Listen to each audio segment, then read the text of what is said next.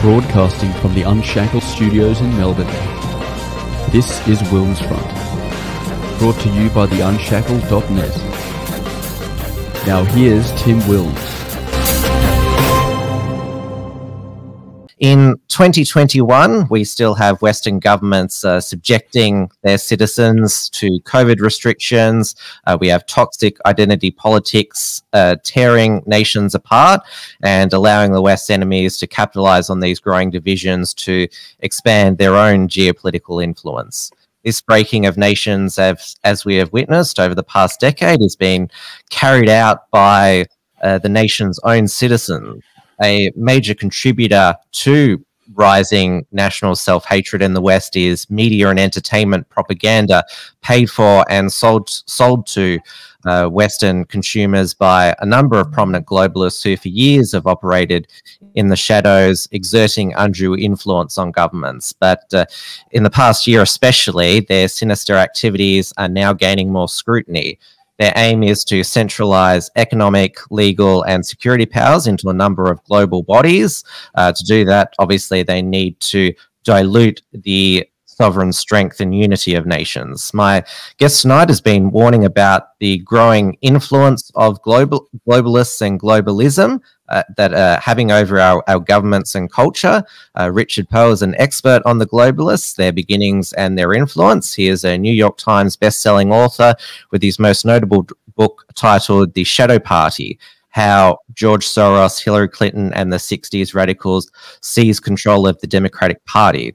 It was published way back in 2007 and co-authored with David Horowitz. Richard is also a documentary producer and also a lifelong kayaking enthusiast. Richard, welcome to the show. Thank you.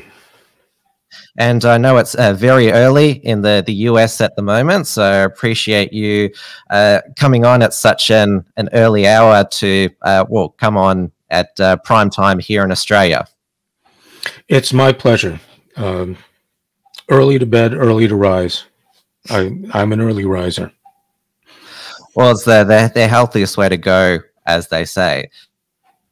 Now, you first came to prominence in the, what do you call it, talk show circuit with your book on George Soros. You appeared on the O'Reilly Factor and on Glenn Beck's programs, and I think Glenn Beck was one of the first ones to make George Soros and his activities well known to a wider audience of people. And he is obviously much more well known, and people are aware of his activities more now. But let's go back to the beginning of George Soros's life. How did his life start, and how did he make his money? Well, George Soros was a young refugee from Hungary, and he came to he left his native Hungary during the early years of the communist regime there. He had already lived through the Nazi occupation. He and his family had gone into hiding as they were Jewish. Then when the communists came in, young George decided it was time to go. Interestingly, Mr. Soros states himself that he didn't so much flee from communism. Actually, he had to be talked out of going to Moscow. His first impulse as a young man, I think he was probably around 16 or 17 at the time, he discussed with his father where should he go, and his first impulse was to go to Moscow and basically to join the communists and the communist movement, because he said that's where the power is. It was his father who said, no, don't go to Moscow, go to England. And the unspoken part of that story is, and I think Mr. Soros's father understood this better than young George did, I think what he was telling his son is, no. Even though, yes, you see this powerful Red Army occupying our country, don't be deceived. That is not where the real power is. It's not in Moscow. The real power in this world is in London. I believe this advice from his father was not only correct, but it steered the life of young George Soros for the rest of his life until this present day, because his father gave him good advice. The power was not in Moscow. The power was in London. And it wasn't in Washington either. It was specifically in London. And this is one of the messages that I try to bring people more than anything else these days, especially. I've known for 30 years about what I call the hidden influence of British power, or the British Empire, if you'd want to call it that. They no longer call themselves that, but I think it's still appropriate. And George Soros is an integral part of that machine. He spent 10 years in England. He graduated from the London School of Economics. He based his entire foundation system on the principle of the open society, which he learned from his professor Karl Popper, the philosopher who was teaching at the London School of Economics. And what they teach at that school very specifically, that school was set up by the Fabian Socialist movement, which is sometimes known as the liberal imperialist movement. It might be better described as the socialist imperialist movement, since most people who took part in this thing called liberal imperialism were actually socialists. But Karl Popper, as a philosopher, now he was from Austria, he was a refugee like Soros, but he thoroughly imbibed the elixir of English economics in the form of what came to be called political economy. This is the subject they teach at the London School of Economics. What they do at that school is they train people to be servants of the empire, to be servants of the global world order, which was actually built by the British. And this, I think, is what people fail to understand because our memories are so short. The world we live in today is an English-speaking world.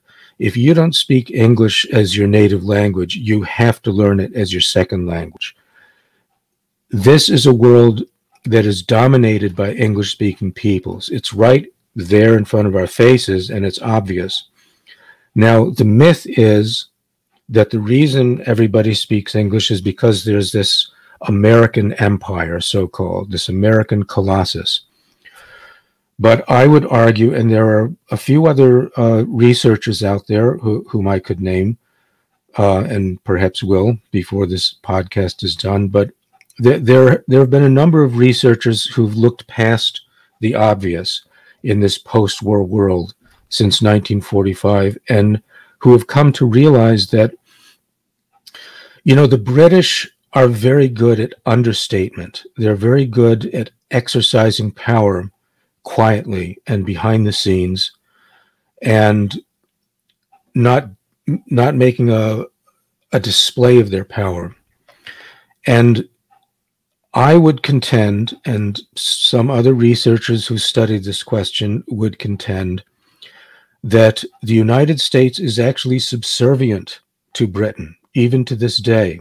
That it's, you know, this whole kind of media propaganda idea that the British are a lapdog or a poodle to the almighty American president. I think this is a propaganda narrative which is just not true. And I think if you look at the history, you can see that it's not true. It's really quite clear. It's not complicated. In fact, I have an article that just went up today at lewrockwell.com, and it's called How the British Invented Globalism, which speaks to this very subject. And it just goes through on the most obvious level what happened. And the most, by most obvious, we don't have to get into all the esoteric conspiratorial things here yet, necessarily. But on the most obvious level of plain history,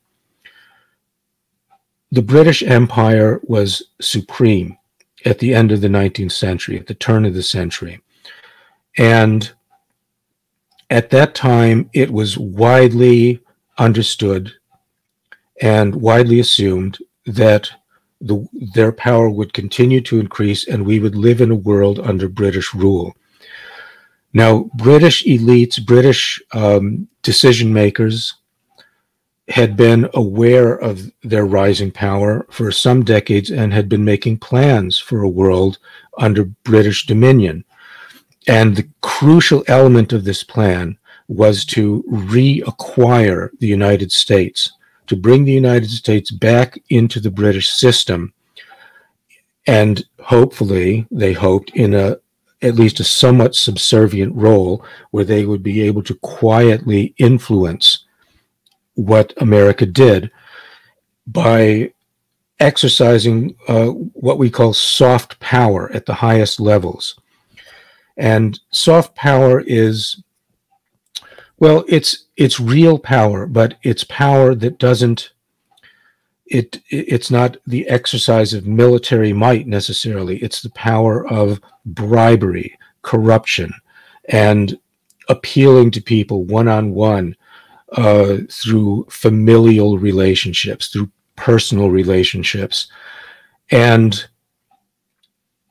basically identifying, it's exactly the same technique that the British had always used, that they were experts at using in so many other countries throughout the world, which is to go into a colonial area and identify the elites, identify that small group of families, that small group of people who were corruptible and who were powerful, and to give them money, to give them praise, to give them attention, often intermarrying with them. That happened a lot with our American Anglophile elites. And through this means to create a culture, this inside the Beltway culture in Washington, D.C., which I will tell you, Tim, I don't know if you folks in Australia really understand this, but the elite Beltway Washington culture is Anglophilic to the core. They love Great Britain. There's nothing more important to them than to please the English. There is no diplomatic post that carries more prestige than to be the ambassador to the court of St. James. It seems strange to say this and for people to hear this, because this is not the propaganda narrative of the mass media. But this is the way it is. These people in Washington want nothing better than to please the British. In their minds, we are still subservient to them. And yes, we have so much more money and so much more weaponry and so forth. But I would ask you to consider, excuse me, this has always been the situation with the British. Excuse me. When I first began speaking to people about this subject many years ago, people who were new to it, they would say, well, England is just a small little island. How could they have this power? And I have to tell people, do you know that England is the same size now that it was in 1850? It hasn't changed its size by 1 square centimeter since the so-called peak of British power, which was supposedly more than 100 years ago. They've always been small, they've always been resource poor, and they've always had a shortage of manpower for doing things like massive military operations. And so the British became experts at manipulating other countries and other peoples to do what they want. And for example, the famous massacre at Amritsar in 1919 in India, those were Indian troops. They were dressed in British uniforms. They were trained by the British. They were brainwashed to do as they were told. There was 1 British officer and hundreds of, I don't know how many hundreds of Indian soldiers who massacred their own people. This is the genius of the British Empire. This is the secret of their power. It's psychological. They are masters at mass psychology. They are masters at getting people who are more numerous and physically powerful than them to do what they say. And this is how they acquired control. I would call it control, or something close to control, of the United States. And it happened this way. Prior to World War I, the British were already making plans to make war against Germany. They knew there would be a contest. Germany was on the rise. Germany was becoming a great manufacturing power and competing with the British. And worst of all, Germany was building a great fleet which could compete with the British fleet on the high seas. So they launched an initiative called the Round Table, in which they sent operatives to all English-speaking countries, including Australia, including the United States, and semi-secretly, it was very hush-hush, this roundtable operation, just as I described, targeting people who were deemed to be up-and-coming elites, people who were opinion leaders, and so forth, and getting them to enlist in this idea of imperial federation. The initial idea was to get all English-speaking countries in the world to join an actual federation and to, in a sense, become the same country. Well, that didn't work. Nobody really wanted that. The Australians, the New Zealanders, the Canadians, everybody said, no, we want independence. And so instead, the Round Table offered something else, which was this dominion arrangement, where the English-speaking colonies would get self-rule. They would be self-governing internally, but their foreign policy would be overseen from London. And this was the deal of dominion, which basically all the English-speaking colonies accepted around the turn of the century, around, I guess, between 1909 and maybe 1914, around there. Now, in the U.S., it was a little more difficult because we had been formally independent since 1776, or if you like, since 1783. That's when England finally recognized our independence. And moreover, our relations with Britain had been quite stormy up to that point. People forget, aside from the obvious problems of the Revolution, the War of 1812, there were also border disputes with Canada. There was British meddling in our Civil War. There were a lot of problems. It was a very uneasy relationship. But the British, being the very deliberate people that they are, they confronted this situation, and they rolled out this initiative called the Grand Rapprochement in the 1890s. It was a huge public relations campaign to try to convince the Americans, us, that it was time to mend bridges, mend fences, build bridges, and make friends again with our mother country. And it worked.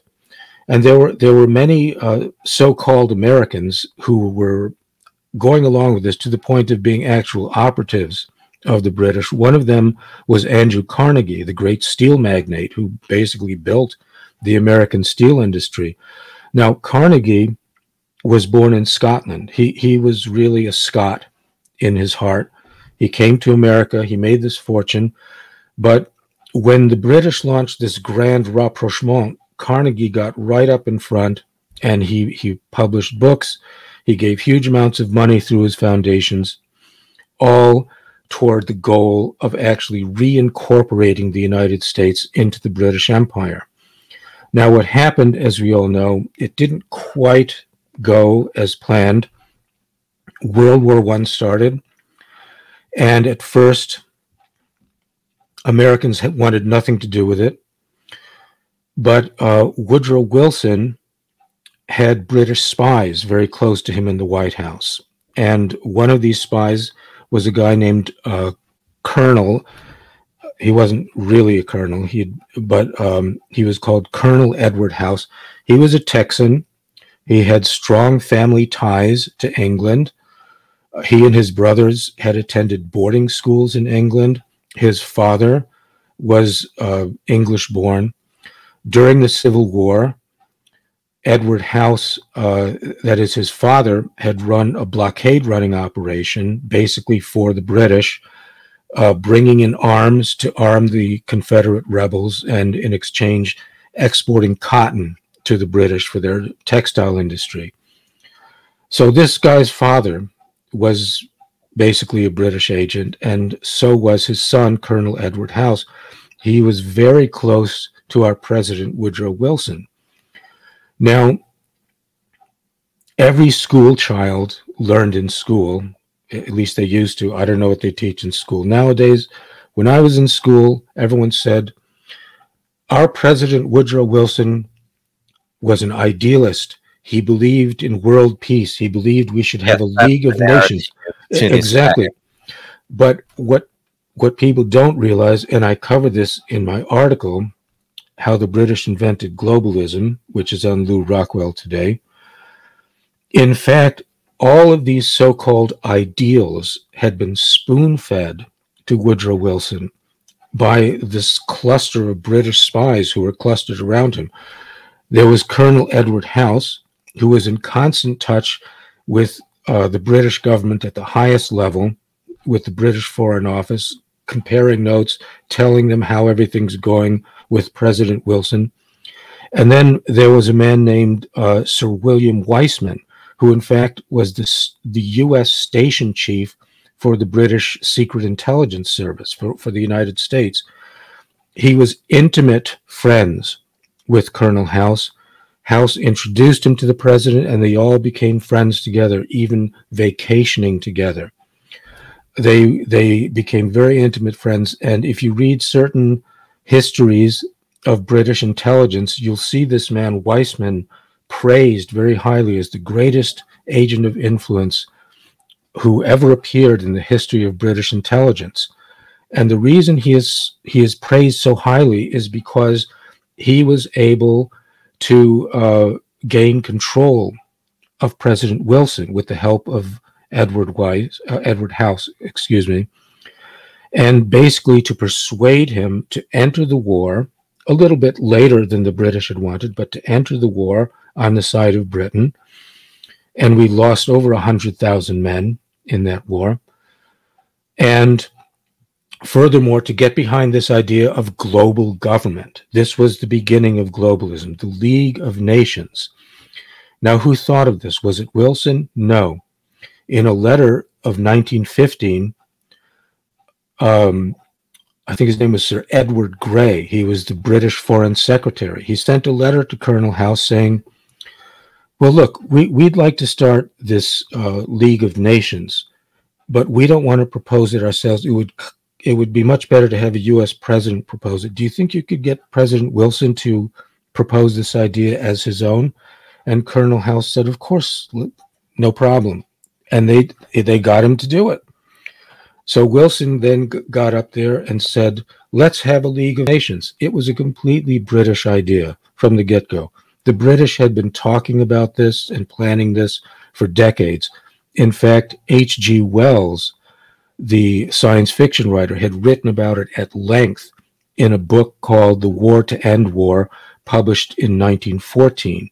And H.G. Wells, in saying this, was not just giving his own ideas, because Wells himself was an operative of Britain's War Propaganda Bureau, known as Wellington House. And so he was simply doing his job as a propagandist and putting out this idea of a peace league, as he called it. And then, so he was selling it to the public, H.G. Wells, saying, let's have a peace league after this war. And he wrote this only days after the war was declared. And then quietly through diplomatic channels and through, as I said before, familial channels, such as this man, Edward House, whose father was born in Britain, etc. This is how soft power works. You see, we have had in our country since the very beginning, and I'm saying going back to the Revolution, after the Battle of Yorktown, when we finally supposedly defeated the British Army,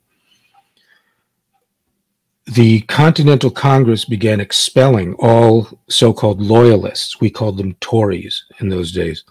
People who were still loyal to England. They were actually being expelled. Many of them went to Canada, some went to England, but we were trying to expel them all from the country.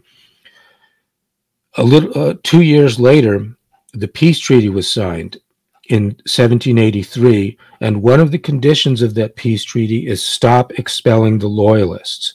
The British are very smart, as I said. They knew that if loyalist families, especially prominent ones, remained in the country. I'll bring it back to, because I started asking about George Soros's early life, and you've explained through a crash history lesson about how the United States was enticed into globalism, and that's fitting in why George Soros, after the war, believed that London was the source of global power. And given that the center of global power in London in particular has always wanted to bring the US back into the globalist tent, that's why George Soros and his political activities has been so focused on undermining the independence and the sovereignty of the United States. That's always been his focus. Yes, that is absolutely correct. And this is, in a sense, the main message that I want to get out to people, because way back when I first started writing about George Soros, now actually, you correctly mentioned that I appeared on the O'Reilly Factor in 2004, and that was the first time I had ever spoken out against Soros. But I'll tell you, in all honesty, the first thing I wrote about Mr. Soros was actually quite positive. This was back in 1993. I wrote a book called How to Profit from the Coming Russian Boom.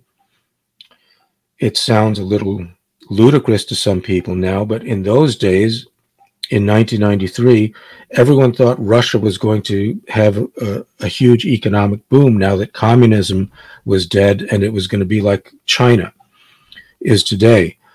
And so I wrote a very optimistic book, and I wrote about Mr. Soros. I actually called him, his office, trying to get an interview, and he couldn't do that. But he allowed me to interview some of his functionaries in Russia. And so it was all very nice. And at that time, I have to explain. Now, I was strictly a business writer at that point. I wrote about business and finance, and I was writing a book about the wondrous changes happening in Russia and how we're going to have free enterprise, and Russia was going to rejoin the Western world, and it's all going to be so wonderful. And George Soros is helping to make this happen.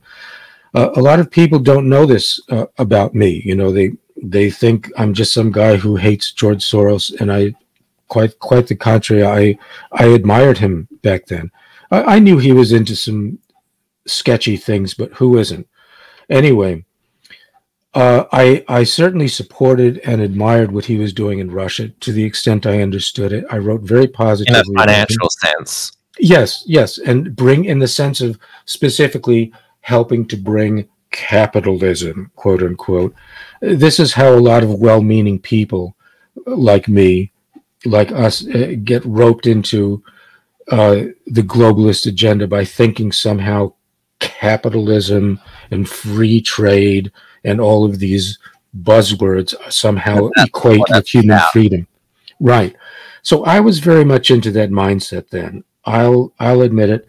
And I will admit I was I was trying to please George Soros by writing about him, but it didn't work.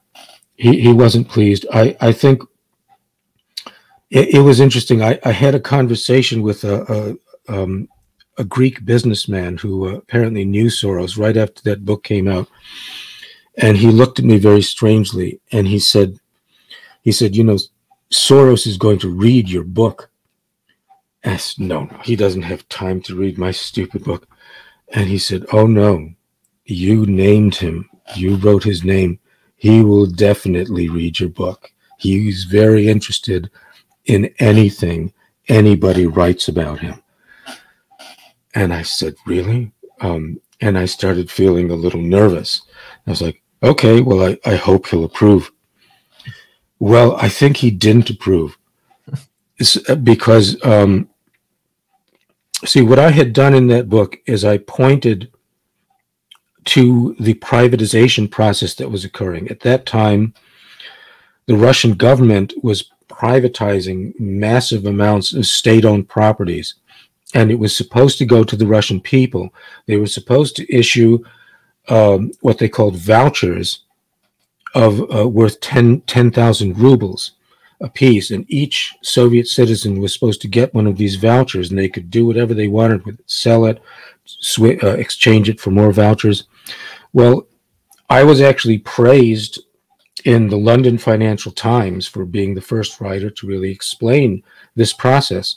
And I thought, oh, great. You know, the book was very well reviewed in all the right places, library, journal, etc. But I kept having this nagging thing in my mind that this Greek businessman had told me, saying, oh, Soros will read your book. And I kept thinking, will Mr. Soros like my book?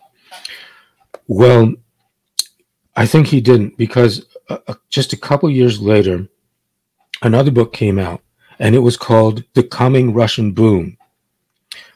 Very similar title to my book. My book was How to Profit from the Coming Russian Boom. This book was called The Coming Russian Boom, and it had a similar cover design. And right on the back was a huge blurb by George Soros saying, this is the book to read.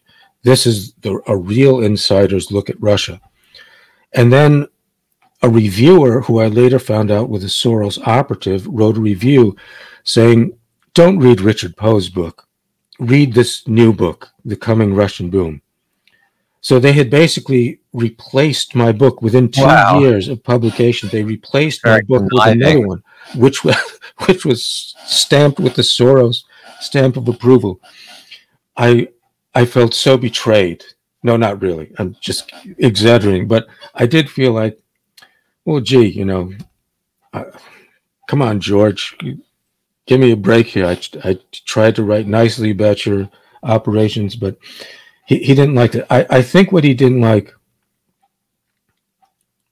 assuming he really was personally involved in this, which seems to be the case, I think what he didn't like was the focus that I put on the privatization process, as the Financial Times had noted, because Soros was then deeply involved in corrupting that process through closed auctions and through proxy relationships. Soros and other foreign businessmen bid for these 10,000 ruble vouchers, and they weren't supposed to by law. These were supposed to go to the Russian people, and they bought up all the vouchers. And then around the same time, Soros and Jeffrey Sachs and all these shock therapy economists tanked the Russian economy and triggered hyperinflation in Russia so that these vouchers would be worth nothing. So when Soros and all these other Western operatives, and it's important to understand, Soros is just one of many. This is the point that I would like to make.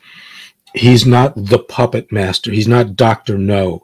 He's not what he's made out to be by the major media. He's really kind of a psyop. He's a face who's put in front of us to look at, and in a sense to mock us, to say, look, we can do whatever we want. Excuse me? I've put his face up on the screen there. That's yeah, right. Yes, and that's the interesting thing about him too. You know, when he famously broke the Bank of England, quote unquote, he immediately got up and started bragging about that, saying, I broke the Bank of England. Now, people in that business, that currency arbitrage business, who go around speculating in sovereign currencies and doing terrible damage to countries, people in that business are extremely secretive. Let me tell you, the one thing they don't do is go on TV bragging about what they did, because that's a really good way to get investigated and arrested. But that's what Soros did. He bragged about it, and the fact is his brag wasn't even true, because there were many, many other individuals and institutions who did it with him, who all wisely and typically kept their mouths shut and stayed out of the limelight. Soros deliberately came out into the limelight, and he's been known ever since as the man who broke the Bank of England. And he's not the man who broke the Bank of England. He was just part of a team. But he was the one who stepped forward as the front and took credit for it, a very unusual thing to do.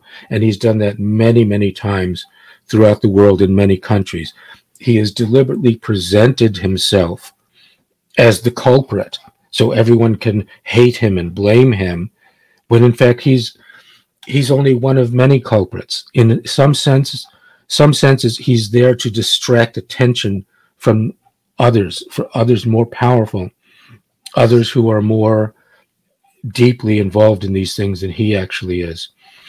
So, so in a way, when Soros is described as what is it, the boogeyman that the right wing use to talk about the advancement of progressive causes and politics, that's somewhat true, because obviously his Open Society Foundation funnels money to various causes, but there's other Soros type people in the background doing exactly the same thing as he is quietly. Is that what you're alluding to?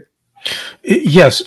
Let me be clear. Everything that's been said about Soros, about all of his wicked schemes throughout the world to undermine sovereignty, to change our culture, to break economies, and to force globalism on people who don't want it, all of that is totally true. George Soros is everything he's been accused of being. I'm not trying to get him off the hook, but I am saying that Mr. Soros, he's not the puppet master, as Glenn Beck famously called him. He's more of a middle manager. He is part of this globalist apparatus. He's a very important part, but the part that he plays, as far as I can tell, is not so much an operative role as it is a media role. His job almost is to present a certain face to the media, and this is why he has such a strange dual nature. On the one hand, he's a currency speculator of all things. On the other hand, he's a human rights activist. How do you put those two things together? Well, they go together. A lot of Democratic politicians over in the West. Correct. Now, the thing is, putting crass self-interest in the form of things like currency speculation and regime change, and coupling that with a pretense of being interested in human rights. This is the essence of British imperial policy. George Soros did not invent this. The British Empire invented human rights. They invented the whole concept of human rights and of using human rights as a tool of power in order to intimidate and manipulate other countries. This was a British invention long before Mr. Soros was born, but he learned it. So-called human rights, because everyone has different views on what are human rights. Correct. And the official human rights that are pushed by globalist organizations are, of course, very, very different from the human rights that you and I, that normal people would regard as U.S. Bill of Rights. Yes. Now, to this end, I would give an example. There was, you may remember, I think it was last year, Alan Dershowitz came out and made a curious announcement. He said, I have evidence that President Obama conspired with George Soros to get the FBI to investigate someone, and that Obama did it. He said very provocatively. And he said, and this is all going to be litigated, he said, and very soon. Well, 8 months went by, nothing happened. So I wrote an article, or really a multi-part thread on Twitter, basically giving my view of my theory as to what Mr. Dershowitz was talking about. I believe the man he was referring to was an Israeli billionaire named Benny Steinmetz. Mr. Steinmetz is currently suing George Soros in federal court in New York, here in the U.S. He's suing him for $10 billion, and he's suing him for defamation, extortion, tortious interference with business, all these other things. And basically what happened, according to Mr. Steinmetz, if you read the court papers, it's still in court. I think it was filed in 2017, and the motions are flying back and forth. It's still in court. What Mr. Steinmetz alleges against Mr. Soros is that basically Soros came in with his whole human rights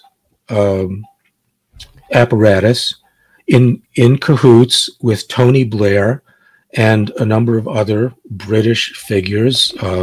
Lord Malloch Brown was involved, and a few others, the usual crowd of people that Soros does his operations with. And they went into the African nation of Guinea, and they got close to the president, a guy named Alpha Condé, and basically convinced him to rescind some mineral rights agreements they had made with Benny Steinmetz. Now, you'll be interested to know, as an Australian, that the Anglo-Australian firm of Rio Tinto was working in cahoots with Mr. Soros on this operation. They had a big a so-called iron ore concession from the Guinean government, and they weren't doing anything with it, allegedly, for many years. So then Benny Steinmetz came in and said, give it to me, I'll invest all this money, I'll build a railroad, I'll develop it. So Mr. Steinmetz made a deal with the Guinean government. Rio Tinto went crazy. They said, that's our concession, you stole it, you must have bribed somebody, blah, blah, blah. And then all of a sudden, George Soros appears with this whole human rights parade, saying Benny Steinmetz is a corrupt a Western mineral extractor who's unfairly treating the native people of Africa. And along with Mr. Soros were the usual crowd of human rights NGOs, One Global Witness, prominent among them, accusing him of all kinds of corruption, bribery, what have you, and basically succeeded in getting him arrested and investigated in half a dozen different countries, including the US, Switzerland, his native Israel, France, I think. All over the world, he was under criminal investigation. And what was interesting about this is that Rio Tinto later admitted that they had been involved in bribery in connection with these matters, but somehow that was okay. So Steinmetz was specifically targeted by George Soros, and there is an allegation in the complaint, in Mr. Steinmetz's complaint, that in 2011, George Soros met with President Obama and arranged for all these investigations to happen. This is an allegation. I don't know what proof he has, but I wrote an article on Twitter basically saying, I think this is what Dershowitz is talking about. Because when Dershowitz said, you know, somebody met with Obama, or Soros met with Obama and got him an FBI investigation against someone, that's what I thought. I thought that sounds like Benny Steinmetz. So I put it out there. Attracted no attention, you know, totally ignored. So who knows, you know, we'll see what happens in court. But this is the kind of thing that this is the way that human rights campaigns can work with corrupt imperial campaigns, using the power and influence of these NGOs. And we haven't even got onto the media influence as well. If you get the NGOs to say that this they can do Mr. Soros's dirty work for him, and so can the media. So they demonize the businessman that you just described, and then they can get the deal. Then there's no more scrutiny. Exactly. And so what happens is that the human rights angle just becomes another weapon of empire. And this goes way back, all the way to the beginning. You may recall from history that part of the pretext for the Zulu War was accusing the Zulu king of human rights violations. So this is nothing new. This has been going on, and it's an integral strategy of British imperial policy, which the British basically invented and perfected, and of which they are the masters.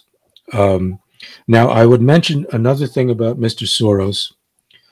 I do have the dubious distinction of having been one of the first, maybe the first, American journalists to start making an issue out of Soros's involvement in what are called color revolutions. There were a lot of people who didn't like Soros. They saw he was giving money to all kinds of bad causes, and people were beginning to write about this, let's say around 2004. But there was one subject no one would talk about, and that was Soros's regime change operations. His involvement in what we now call color revolutions, which is organizing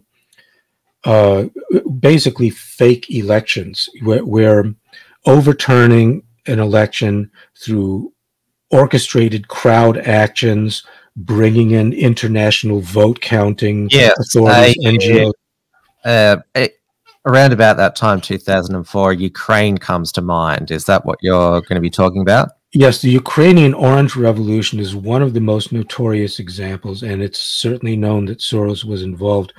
But there were many, many others. The overthrow of Slobodan Milosevic in 2000, many, many of these operations.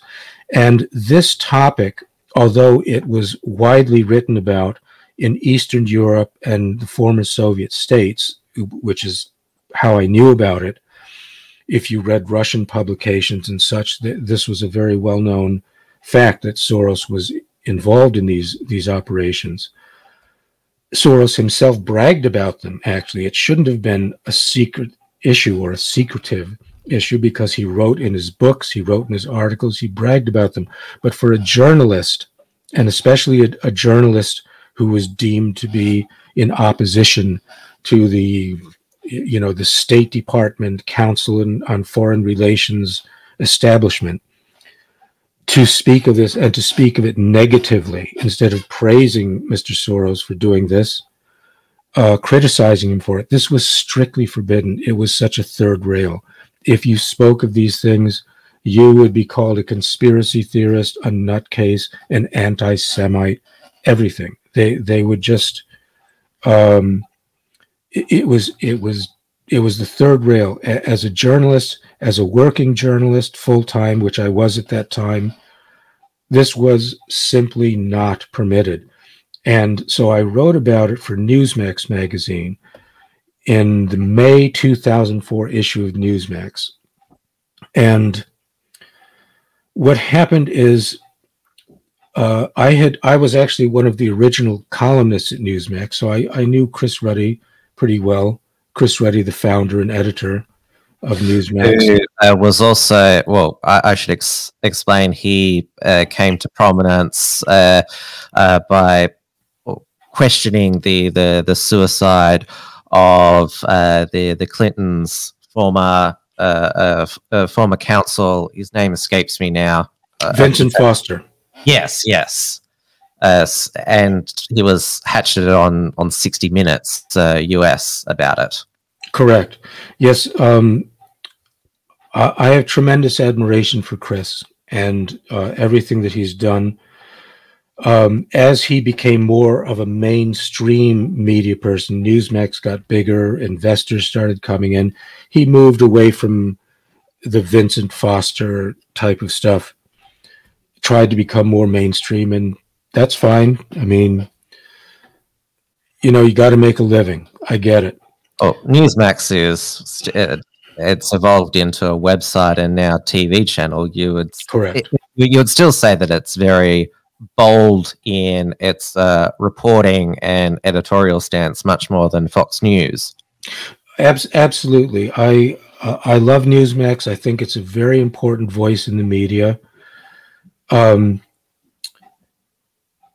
what happens is, and it's happened to me as well, I like to say we're all controlled opposition to some extent. We all, as you get higher up the food chain, you start getting on national TV shows, whatever, you have to become more careful.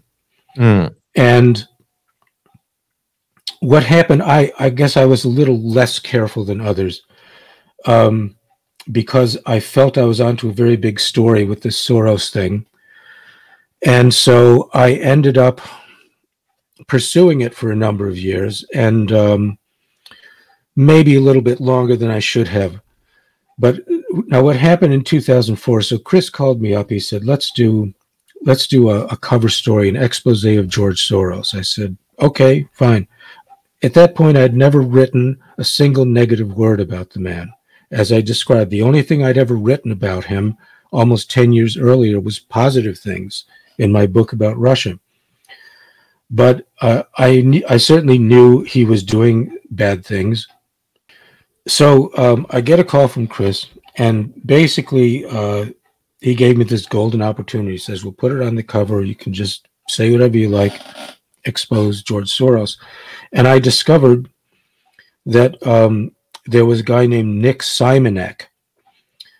He was a British guy, very upper crusty, British sort of gentleman, who was working with Chris on this. And he's dead now. He died a few years ago. But I got the impression this Nick Simonek, I don't even know if he disagreed politically with Soros, but he just didn't like him. I think he was his neighbor in the Hamptons, and he said, he's an ill-mannered man. He has no class, this and that. He seemed to dislike him personally, but whether he disliked him politically, I don't know. So anyway, it was Chris and this guy, Nick, sort of egging me on to, let's get Soros. And to make a long story short, we published the story. It was a big hit. I was on the O'Reilly Factor. The very next day after the O'Reilly Factor, an outfit called Media Matters for America just did a full court press against me. They just said, Richard Poe, how could Fox News, how could a respectable news organization have a guy like Richard Poe talking about George Soros and saying, what's that guy's name who runs Media Matters? David Brock. David Brock. Yeah. Right. David Brock had an open letter to O'Reilly saying, I demand equal time to go on your show and defend George Soros. And it was CC'd to Roger Ailes.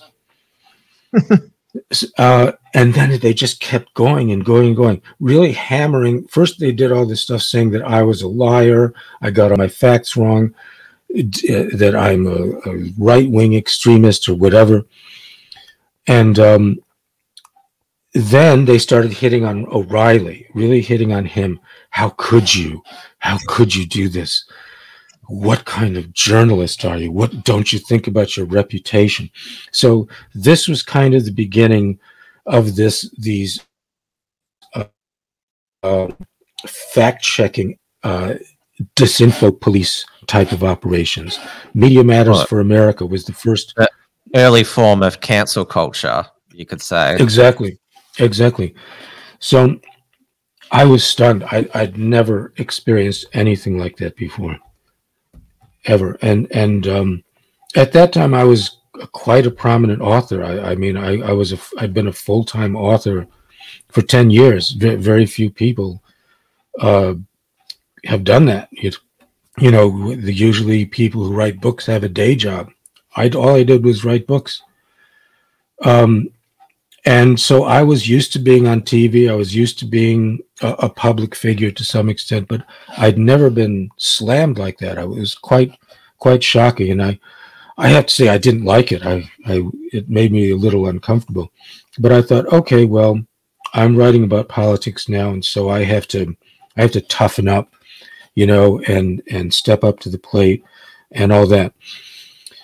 So, but what happened was, I wanted to keep writing about Soros. I had a regular column at Newsmax. And what happened is they didn't let me. And I don't blame Chris for this. I don't blame Nick Simonek, the late Nick Simonek. What happened is the chairman of Newsmax Media at that point was a guy named Lord William Rees-Mogg. And that name may or may not be familiar with you. Yes, it is familiar. There's, Jacob Rees-Mogg is his son. So Lord William Rees-Mogg, who died in 2012, he was actually the chairman of Newsmax, and he stepped in. And I was there when it happened. We had a meeting over lunch. All the top Newsmax executives were there. We were all there, and Chris and Nick were on either side of Rees-Mogg and basically trying to make him understand, Soros is a bad guy. We've got to go after him. And Rees-Mogg, he didn't go for it. And Rees-Mogg was calling the shots. And that's one of these examples that I can give you from my personal experience of how British influence is there. Although, how many people even knew that Rees-Mogg was chairman of Newsmax during that time? They have a positive genius. The British, have a positive genius for exercising soft power in countries where they want to kind of steer and guide things. So anyway, Chris was very nice about it. He was very honest and very nice. And he said, well, Rees-Mogg's not going to let us go after Soros anymore. And I said, fine. And I could have kept writing for Newsmax, just avoiding the subject. But what can I say? I was young. I was full of fight, and I felt I was onto a big story, and I just wanted to keep going. And so I went back to the David Horowitz Freedom Center. I had previously worked there. I had been the editor of his website, Front Page, earlier. And I went back. David hired me back. And he was launching a new website called Discover the Networks, which was aiming to make a kind of comprehensive database of all the left-wing people. Of course, the Horowitzian view is that it's all the left, this entity called the left.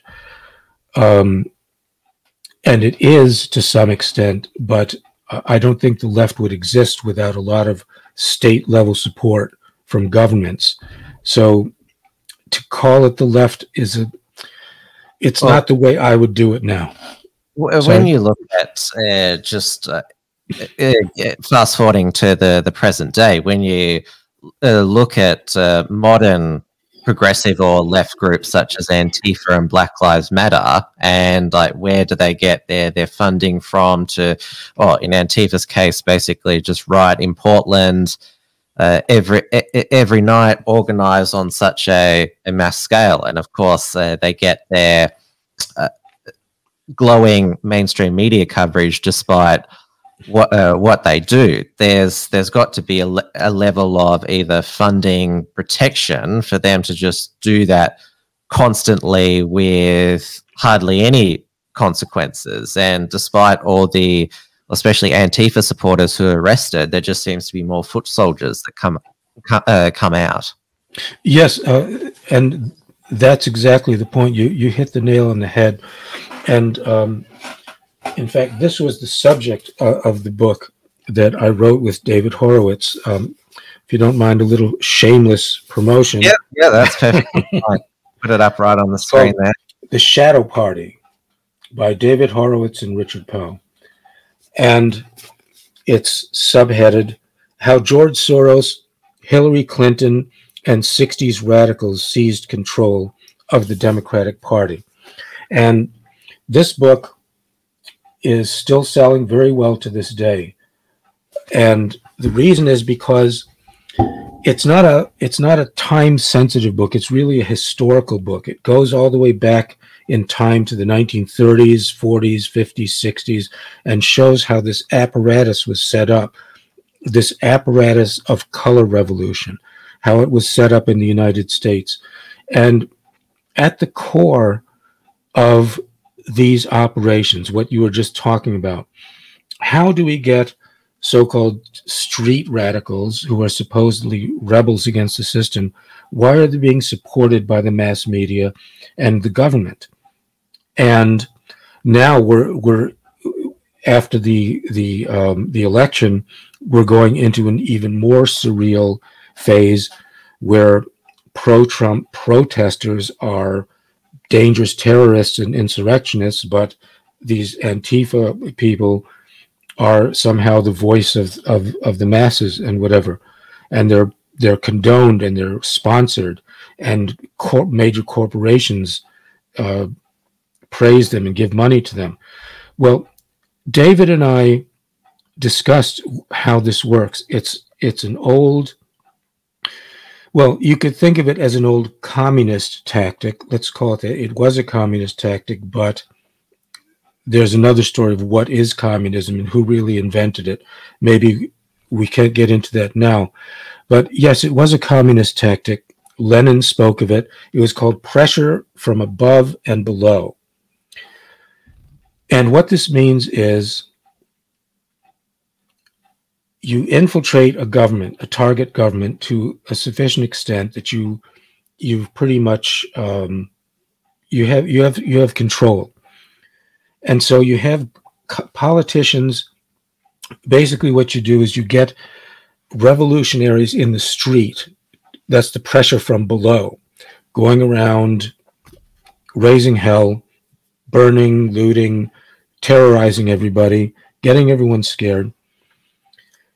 And then you get politicians, that's the pressure from above, saying, oh my goodness gracious, the people are angry. The people, like the people, and AOC and the squad. Exactly. And the people want to defund the police, and the people want this, and the people want that.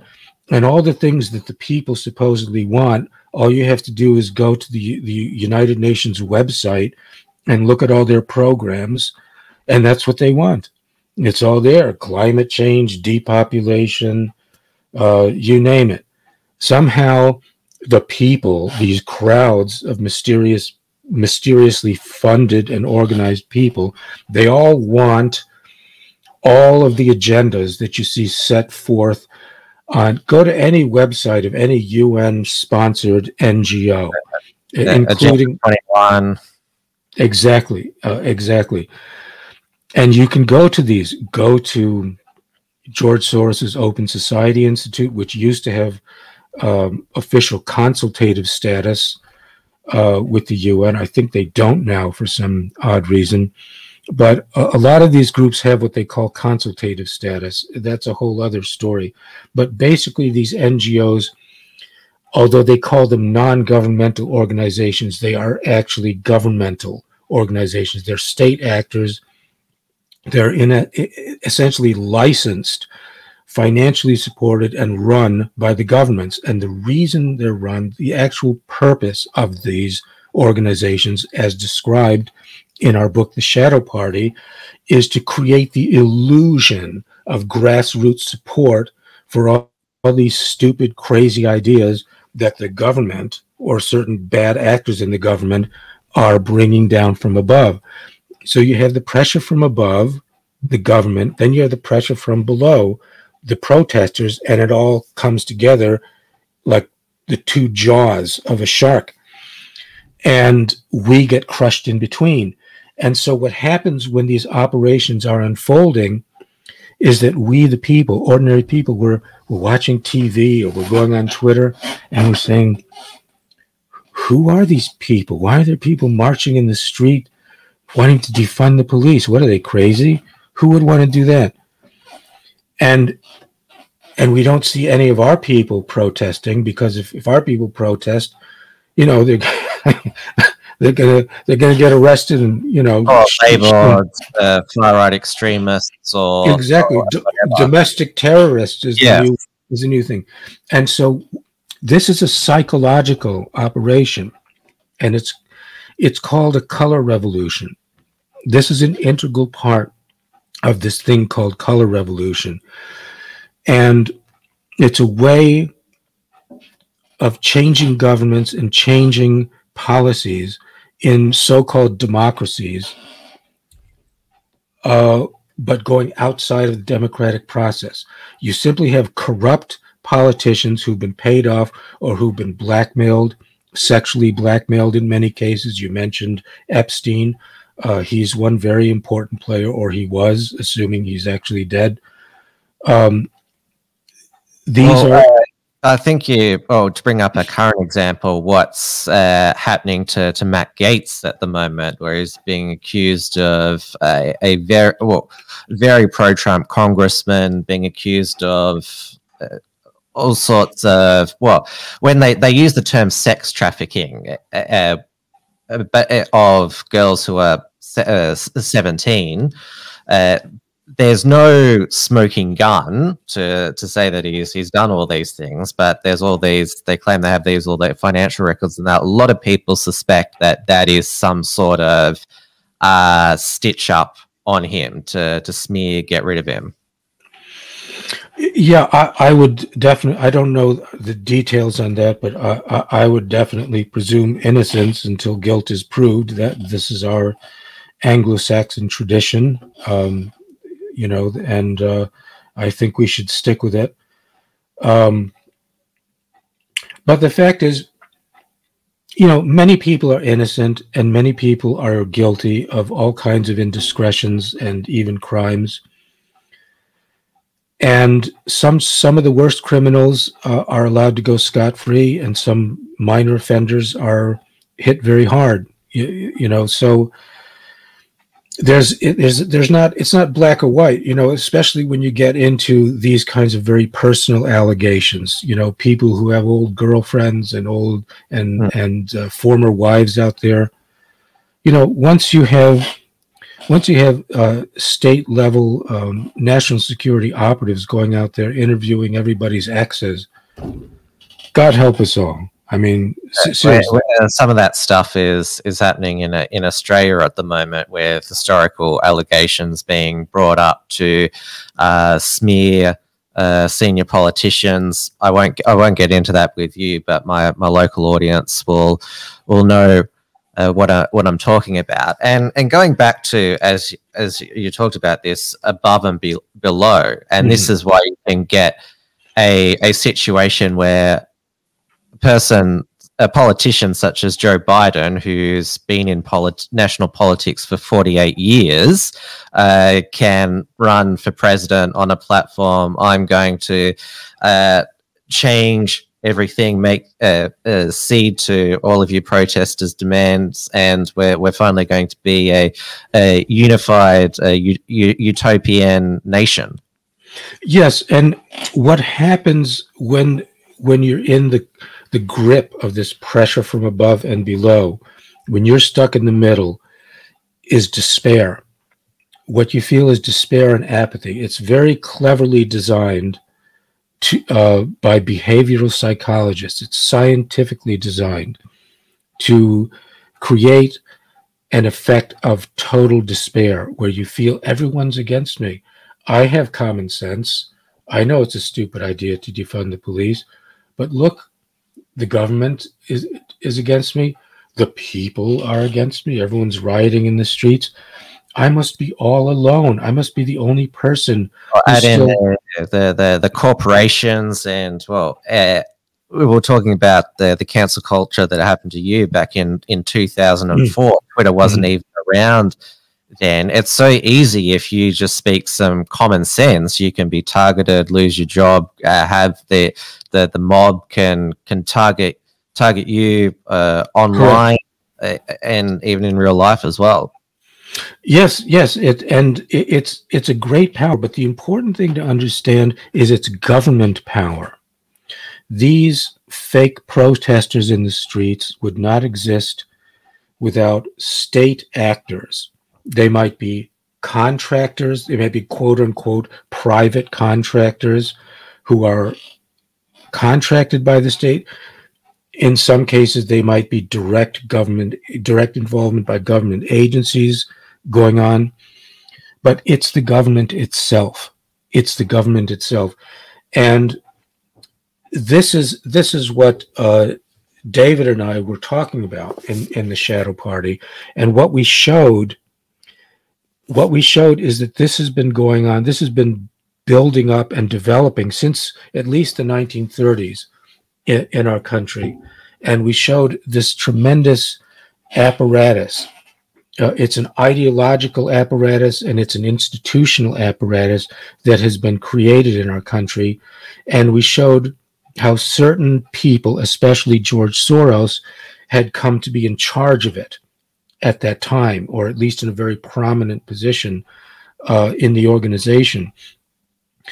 But the thing is, there's a whole nother level to this, which is the direct government involvement. So I think it's important and it's great to ask the question that you're asking, to say, well, who are these globalists that we see staring out at us from the TV? George Soros, Bill Gates, Klaus Schwab, people like this. There used to be David Rockefeller, the late David Rockefeller, always used to be trotted out as one of them.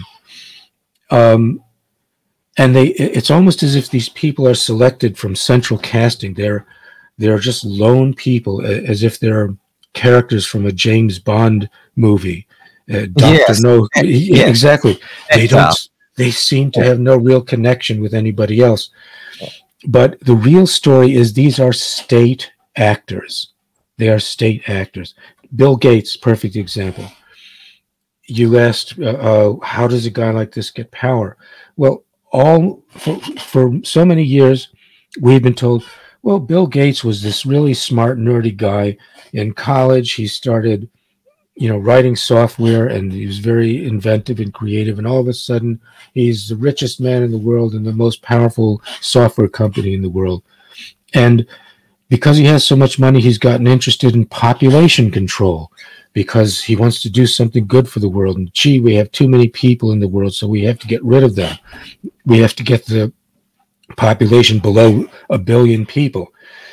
And this all supposedly came out of the head of some college kid who was supposedly nobody special, just good at computers, and he somehow created this gigantic corporation. He's not involved in Microsoft anymore. He is basically full-time at the Bill and Melinda Gates Foundation, and for the past year and a bit now has been the go-to person about what's needed to end the pandemic, and even early on used the phrase, what is it? The final solution to the pandemic is the vaccines. He actually said that to Stephen Colbert once, and he says, what is it? The end of the pandemic will be 2022, and then there's the footage from him years back talking about a possible coronavirus pandemic. I'm not saying anything about any of those things. That's just what he said. Yes, and that's absolutely right. And the thing about Bill Gates is we only recently learned that his father was a very prominent person involved with all these globalist agendas. He was on the board of Planned Parenthood. Planned Parenthood is one of the oldest, most powerful NGOs in the UN system. This is all the UN system we're talking about. That's what they call it. It's a system of non-governmental organizations, so-called, which are actually state actors working for the global government. Planned Parenthood has an odious history going back decades of doing forced sterilizations of native people in South America, all kinds of things like that. All of these deep state CIA types of agendas, they've been intimately involved with these things for so long. And Bill Gates Sr. was a director of that organization. So the whole myth that, you know, bright, nerdy college kid Bill Gates somehow invented some software and then he became the great philanthropist who wants to depopulate the world. Strangely, his father somehow was deeply involved in this too. And I think this is what really lies behind these kind of these front people, as I was describing, people like Soros and Gates and Klaus Schwab. I think if we look into these people more deeply, what we're going to find is they were selected, yes, partly because they had certain talents and certain ability to get in front of a camera and communicate a certain type of persona. But they were also selected, I think, because of their family connections, because they came from families that were deeply connected with this globalist agenda going back for many generations. And this is why I think it's important now. It's a decision that I've made where I'm currently writing a history of globalism. I feel it's important. There's a lot of good people writing about the latest news and what's happening, and that's really vital. But we're reaching this point where people need a little more depth. They need to understand, how did we get here? How did we get in such a bizarre situation? How did we get to a situation where there is such corruption at the top, and where there just doesn't seem to be anybody who's on the side of the people? And I believe the answer is that the system we're grappling with right now, even though it uses a lot of shiny new words like Great Reset and Agenda 21, Build Back Better is Build Back Better. They always have new words that they present us with, but the agenda itself is very old. It's the agenda of a small group of people. In most cases, if not all cases, I think people who come from very deep, highly valued bloodlines, people who have what we might call aristocratic roots or some other valued bloodline for some reason, families that have been in these positions for centuries and maybe more than just centuries. And I can't speak with any authority about Mr. Soros or Gates or Schwab, what their ultimate family history is, but I'm guessing, just from what I've seen with so many others, I'm guessing that their families are much more special than we think they are. Bill Gates, college student who just invented Microsoft. Klaus Schwab, I think he was an engineering professor, smart guy. I'm sure he was great at engineering, but how come he's practically running the world all of a sudden? How about the up and coming globalist entrepreneurs, you could describe, such as Mark Zuckerberg? I mean, his sort of story to just being in college, creating this social network. It's similar to Gates and Microsoft and Elon Musk. He polarizes a lot of people. He's this eccentric businessman with these electric vehicles that he wants to go to Mars. Some people absolutely love him. Others find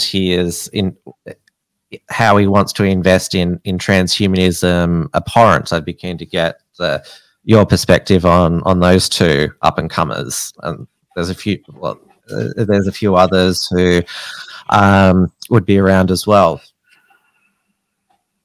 Well, all I can say is I don't have anything specific to say about them other than they just, certainly, especially with Zuckerberg, he definitely seems to fit the mold that I'm talking about. Again, a story of a college student who just invented something. There's a lot of articles showing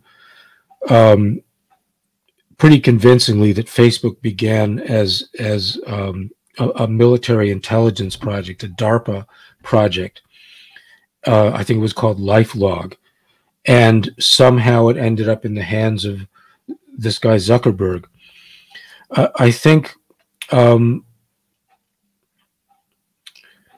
all of these people, especially the high-tech businesses, but not only them, the fact is,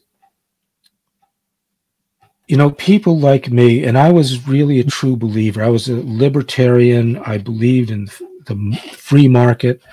I was never quite what you'd call a market fundamentalist, but I really did believe. I was one of those people, when communism fell, I felt we're going to have a golden age. Communism has fallen. We're going to have capitalism and free trade and free markets, and everybody will prosper and so forth. Part of me, I knew enough then to suspect that there would be bad actors who would somehow corrupt the whole process. I didn't understand how quickly or how thoroughly they would corrupt the process, especially in Russia, and especially with the help of George Soros and certain others. As I described, the privatization process, which was supposed to transfer the Soviet infrastructure, the wealth built by the Soviet Union into the hands of the people, totally hijacked by bad actors from the West, including Mr. Soros. And this is just a small part of what constantly goes on, where we really don't have a free market. Maybe it's true. Maybe this utopian idea that if people were free to buy and sell according to their own interests, somehow we would have a just society. Maybe in a perfect world that would be possible, but I no longer believe it's possible in this world, because the wickedness of man is too great, and because of these old families who have been playing this game for so many centuries. Just think of the wealth that these people have. And when I say these people, I'm talking about who were the founders. Think of it. 500 years ago, Columbus sailed to America, Vasco da Gama sailed around Africa, and suddenly we had the age of exploration, and basically European white people conquered the entire world, or at least those from a small handful of countries in Europe, basically conquered the entire planet. Well, that enterprise of conquering and developing the planet was a highly organized enterprise, and it was organized in the form of joint stock companies.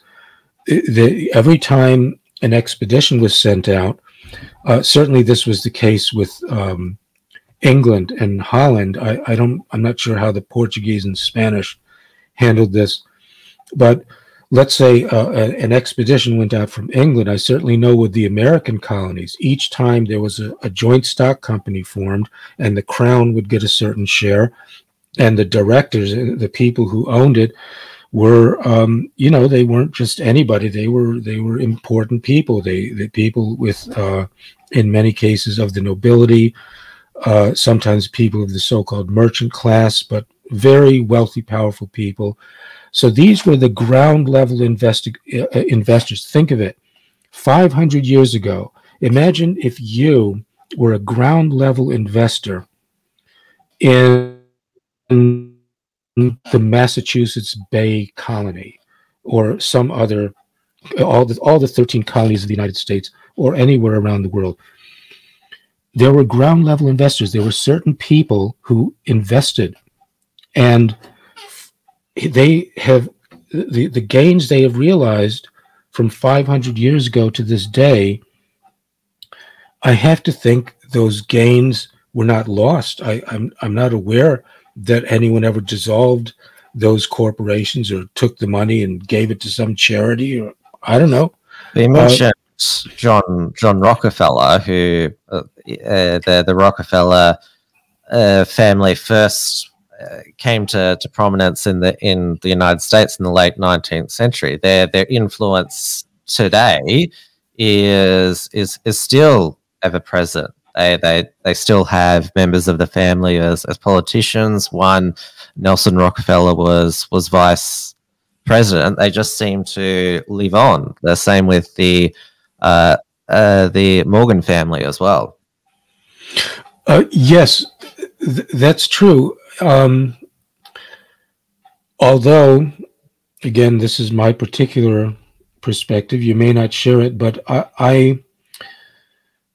I'm always interested and a little troubled by the fact that the figures that we're allowed to be familiar with, people like J.P. Morgan and John D. Rockefeller, we're told these are the big the richest men in the world, the men who created this modern globalist monstrosity that we're living with today. And yet when you look at their life stories, similar to Bill Gates and Mark Zuckerberg, basically these people are nouveau riche. These are people who supposedly didn't become rich until 150 years ago. So who had all the money before then? And some of the names we're familiar with, those of us who research these kinds of things, we become familiar with certain names that always come up. Some of them are a little older than 100, maybe they're 200, 250 years ago. But, Tim, 250 years ago is nothing. It's really a very short time.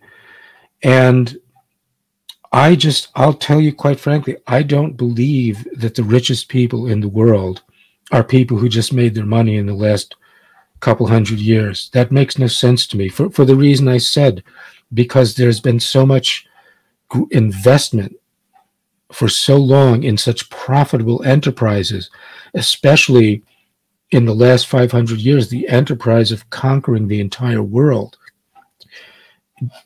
John D. Rockefeller was not a ground level investor in the conquest of the world. He came along after it was already conquered. I think the money is older. I think people like Morgan and Rockefeller are nouveau riche. And I'm getting more interested now in the old money. Who is the old money? How far back does it go? And how much money do they really have? And where do they keep it? You're not going to see these people on the Forbes 400 list because they have tax havens and shell corporations. They have all kinds of ways of concealing their wealth. And how much do they really have? I think that's a really important question for people to start thinking about these days, in my humble opinion. Oh, you've certainly going to get me to start asking that question as well. Hopefully, with your upcoming book, you can provide some answers. Now, obviously, the Trump presidency was an aberration in the advancement of these globalist goals. He was not meant to be president, and for the 4 years of his presidency, the deep state, mainstream media were at him all the time. And when I say deep state, I'm not just talking about the intelligence agencies. They're also the bad actors you talked about. That's when during the Trump presidency, that's when the Antifa riots began, and they eventually got him in the 2020 election.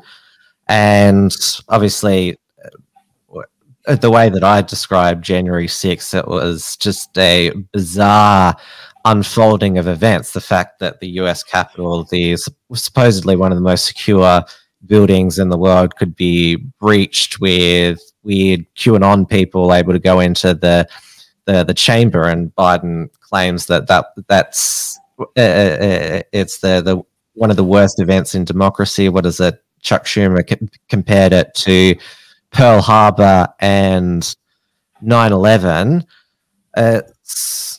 You obviously would have observed the Trump presidency and its end. Just how much did that disrupt things as they were meant to be? Well,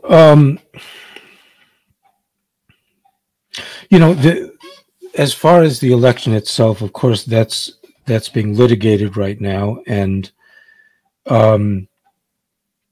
so I'm not gonna speak to that too much, except that it's you can't on YouTube. Yes, exactly. But it's being litigated, and I'm quite sure we're going to get some answers about that. But it kind of goes back to this issue of pressure from above and below, because here was an instance where a president was trying to do the same thing that the usual color revolution crowd does. This cluster of NGOs that Soros and people like that work with, they were doing the same thing. They were saying, oh, there's been a stolen election, so let's take to the streets and let's make ourselves heard. In Yugoslavia, in 2000, a color revolution that was partly funded by George Soros and others, they marched on the Parliament building and set fire to it. And they had heavy military equipment. They had automatic weapons. They had artillery at checkpoints around the city of Belgrade, and they literally set fire to the Parliament building, and a few people were killed. And this was praised as a wonderful thing. And so this strangely over-the-top reaction to the January 6th protests is part of this psychological operation that I was describing, where what they're doing is they're using behavioral psychology on us to say, look, they're putting it right in our face. They're saying, if protesters approved by us do something, it's okay. If your protesters do something, you will be treated as domestic terrorists, and you will be treated very harshly. And this just feeds into the despair. The whole point is despair. Remember, the pressure from above is the government. The pressure from below are the protesters. And we in the middle are made to feel there is no hope. The government is against us. The so-called people are against us. And if our own people, our own protesters try to do anything, they will be mercilessly crushed by the state. It's all part of the same psychological operation whose purpose is to make us feel that we have no options, that the government is totally against us, the military is against us, the national security apparatus is against us, and there is no hope. How do you make an enemy surrender? You drop leaflets on them saying, you're surrounded, you have no way out, you have no hope, surrender. So that's what they're saying to us. And I can't really tell you or anyone else how we should address this, other than to say my approach has been to sit back and say, okay, I have certain skills, I have a certain track record, certain research that I've been doing for many years.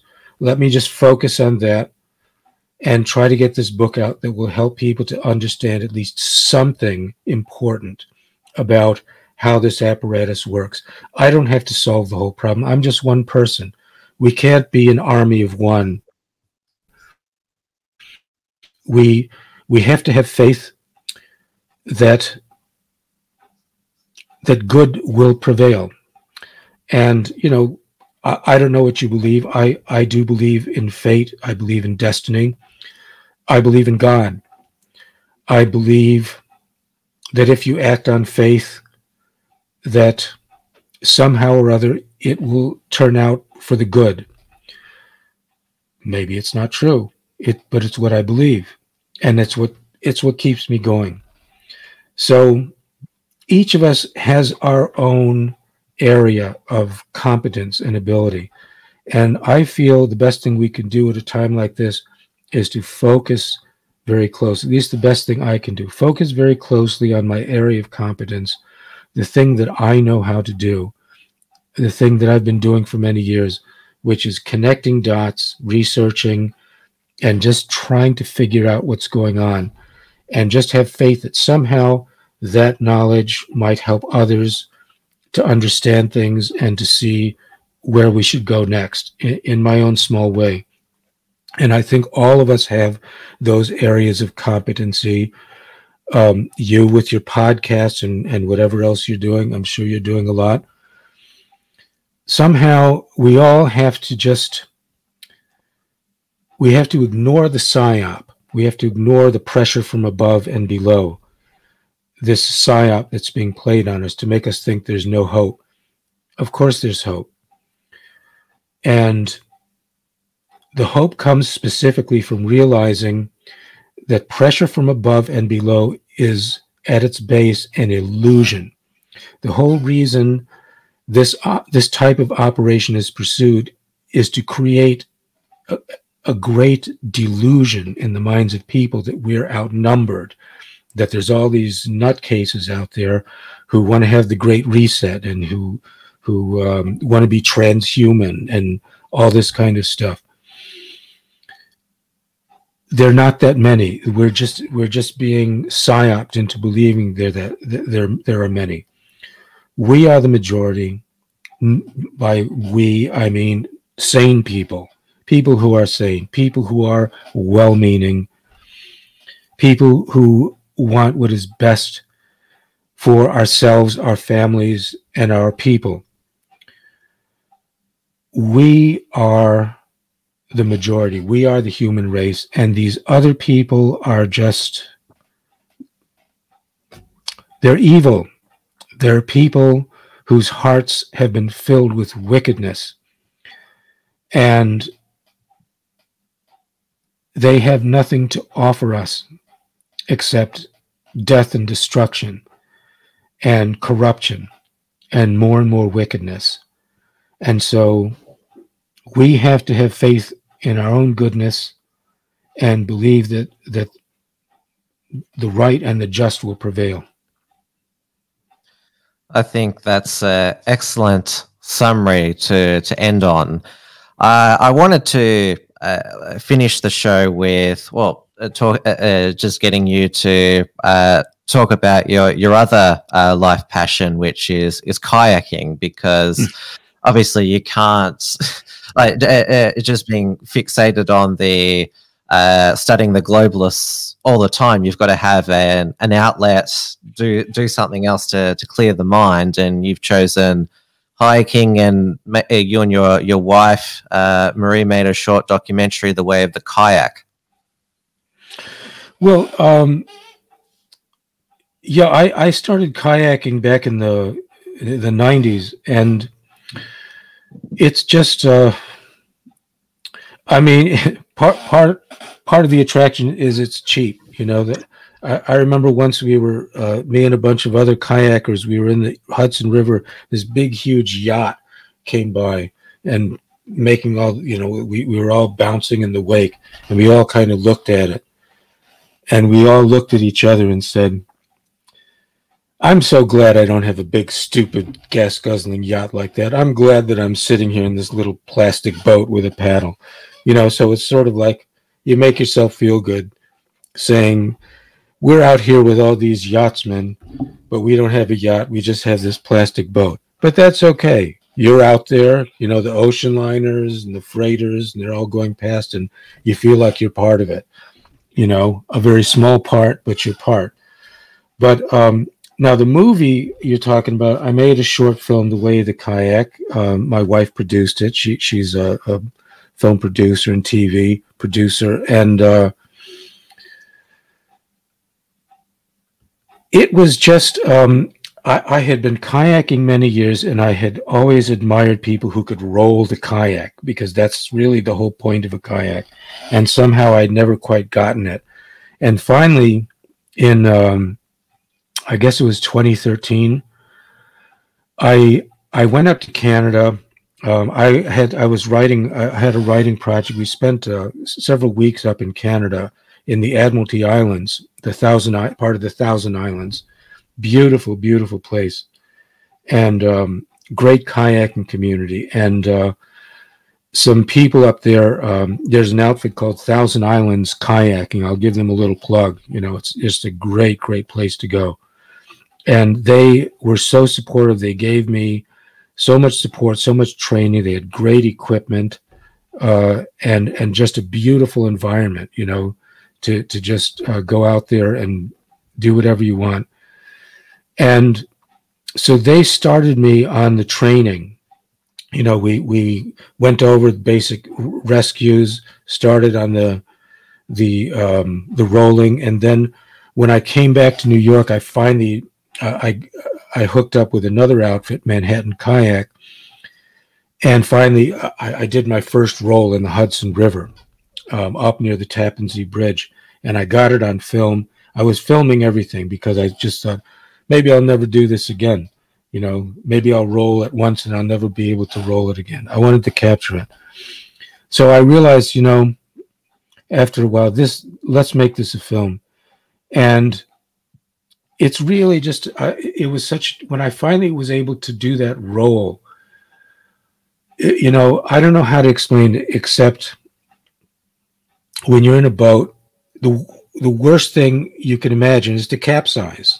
You know, it's like if you're in a plane, what's the worst thing? Crash. In a boat, the worst thing is to capsize. The thing about a kayak is you deliberately capsize. You're hanging upside down in the water. You're stuck inside of a boat. And somehow through this magical thing, this magical maneuver that was invented by the Inuit people, you just take your paddle and you go like this, and boom, you're right back up, right side up again. Well, once I learned that, I just couldn't stop doing it. I was doing it and doing it and doing it, and it made me feel so good. It was such a wonderful feeling that I had to share it with others. I just felt I have to make a film that will at least somehow partly make other people feel this feeling, what it really feels like to, such a simple thing, capsize a boat, hang upside down in the water, and then come back up. To me, that's a big deal. Maybe not to you, maybe not to others. To me, that's like a huge thing. So I made this little film. It was in a number of film festivals, did very well. And me and Marie, we keep saying we're going to do a 30-minute version, try to get it on TV. Haven't had the time to do that yet, but we certainly have enough footage to do it. Because I took a lot of footage up in Canada and in New York, I did a circumnavigation of Manhattan, which is almost 30 miles and takes 8 or 9 hours to do. And I went with my instructor, a guy named Cam. He's in the film, and we just had a great time. Just a great time paddling and rolling and just being part of nature right in the middle of New York City. And it was all filmed. A lot of it's in that little 5-minute film, but it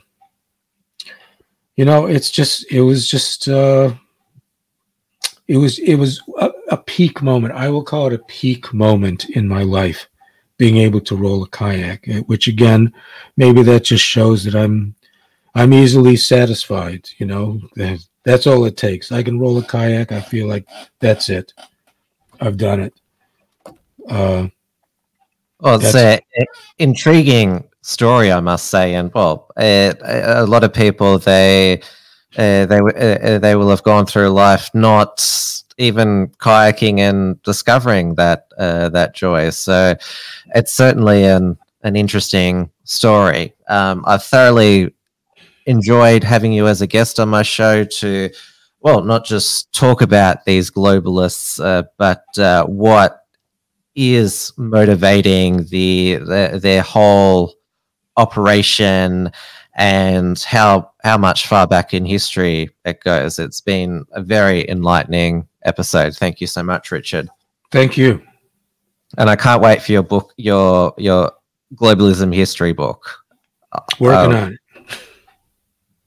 Take care, Richard, and enjoy the rest of your day. It's daybreak over there now. So, you too, Tim. Thank you so much.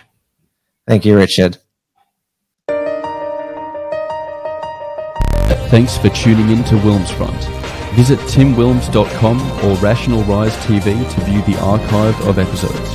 And keep visiting theunshackled.net to view all our shows and to keep up with the latest real news and analysis.